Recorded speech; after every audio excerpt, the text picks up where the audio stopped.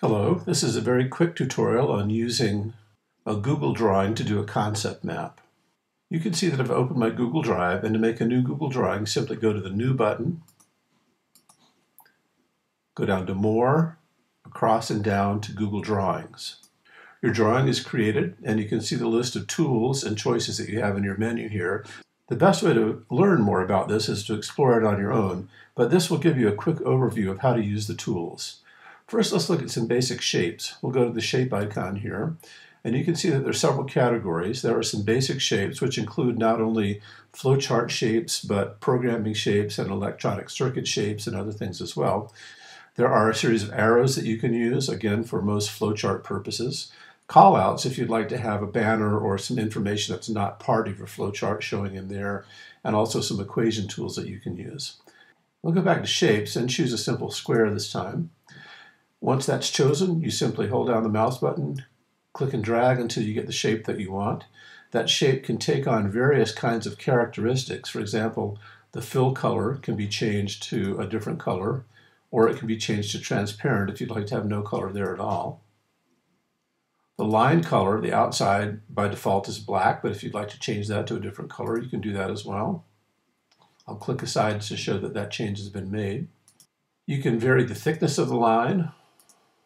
You can see now that it's a heavier line than it was before. And you can even vary the kind of line that you'd like to have. If you'd like to have a dashed line of some sort going around there instead of a solid line, you can do that as well. When you have a shape selected, it can be moved to any other location simply by holding and dragging. You can obviously change the size of the shape if you'd like to, and you can even use this handle right here to rotate a shape in space. If you have a shape selected, you can also simply type to enter some text into that space there. Like any text in most Google documents, you can highlight the text, and you have a bunch of tools that you can use to change the characteristics of that text. For example, I could change the font to Verdana. I could change the size to 24. I can go up to the text color and change that to another color. And I can even choose to center it or not center it, or however I'd like that to appear in my information box. So let's quickly make another shape. We'll go back up to the shape tool. This time we'll choose a rounded rectangle. We'll draw that. And we'll leave that as default as it is. And what we'll do is we'll learn to make connections between two shapes, as if you're doing a flowchart or a concept map. We'll use the line tool for that. The line tool sits right here. And you see you have a choice of lines, a straight line, an arrow, elbow connectors, curve connectors, and all kinds of other ways, even a freehand scribble line if you'd like to draw something freehand over top of your chart here. I'm going to choose the regular old arrow line here. And you notice that when my arrow line is chosen, if I point to a shape, there's some little purple handles that show up around the edge of the shape. Those are connection handles. And if I make a connection between one of them to one on the other shape, and then I'll reselect the arrow tool here. If I move one shape around, that connection still stays current. So it's easy to move items around in your concept map and have the connection stay where you put them in the first place. If you do make a move and you'd like to move the connection line itself, you can simply select it, take an endpoint, move it to another location, and that resets itself at that point, and you can continue to move these around. Again, select a point, move the endpoint, and now that connection is still being created. A couple of other things you can do real quickly. You can insert your own images if you'd like to. You can take a snapshot if you're on your iPad or your iPhone directly, if you know the URL, if you have stuff stored in your Google Drive, or you could do a search for an image out there someplace in the world. I'll go to my albums because I do have some stuff stored in here. We'll go to Yellowstone, and we'll choose an image here. We like this bighorn sheep. We'll select that. The image pops up like any other element in a Google drawing. It's resizable, so we can resize it.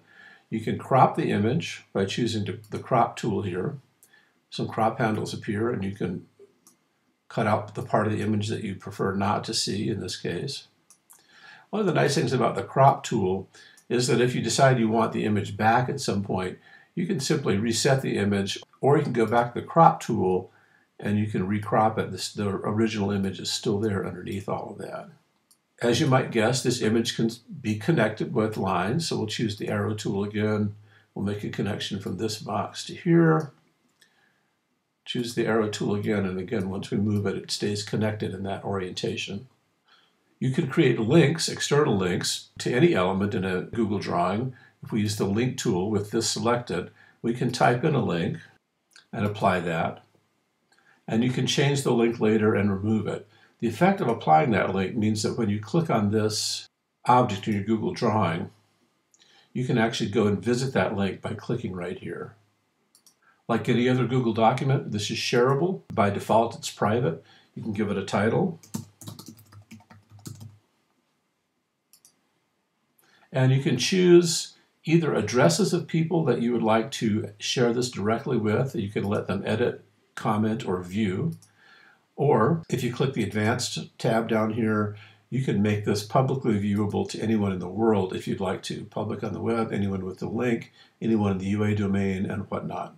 However you'd like to share this, that's possible to do easily through a Google Drawing. So that's it for a quick tutorial. Don't forget to play around with it, see what you can do, and we'll see you another time.